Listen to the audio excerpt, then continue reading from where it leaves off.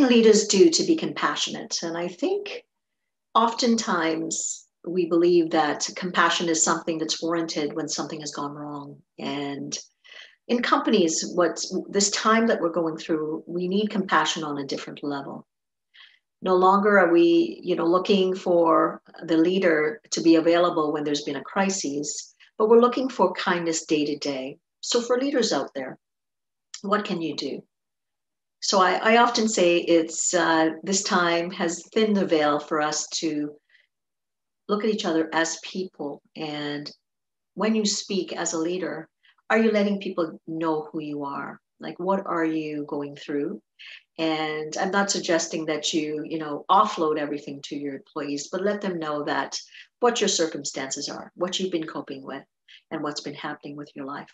But on the other end, also checking in with your senior leads to find out how are they doing, and then more importantly, what is it that they need?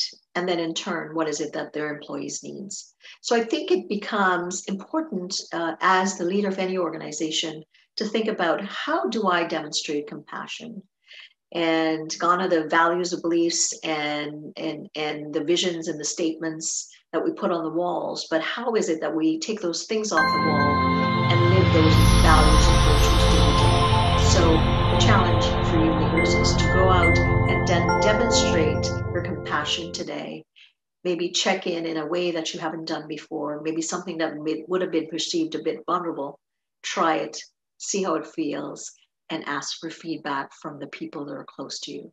This is Roxanne Durhodge of the Authentic Connection Movement. Take care and have a great weekend.